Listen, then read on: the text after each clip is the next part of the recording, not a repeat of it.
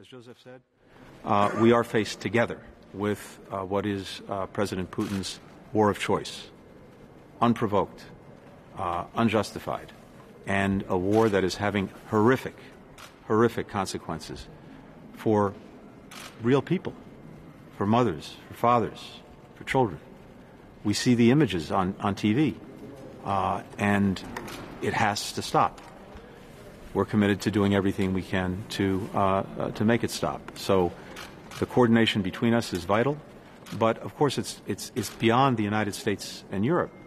This is an aggression, a challenge, a threat that is relevant to the entire world, because what's at risk, first and foremost, are literally the lives of Ukrainian men, women, and children. But beyond that, the very fundamental principles that we've established together after 2 world wars that are so important to keeping peace and security for everyone. Principles that President Putin is egregiously violating every single day.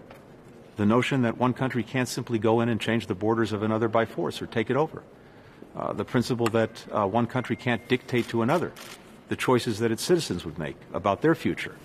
The principle that we're past the time of spheres of influence where one country subjugates its neighbors to its will.